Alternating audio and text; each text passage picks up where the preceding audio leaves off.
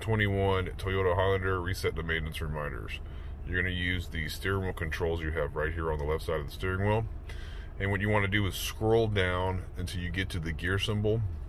Then scroll over to the right till you get to the car with the gear above it, okay? Once you get there, you're going to press and hold OK. Okay, and it'll go into vehicle settings. That's the vehicle settings icon. You're going to scroll down till you get to vehicle scheduled maintenance, hit OK, and it'll ask you if you want to reset. Scroll up and hit OK, and reset is complete.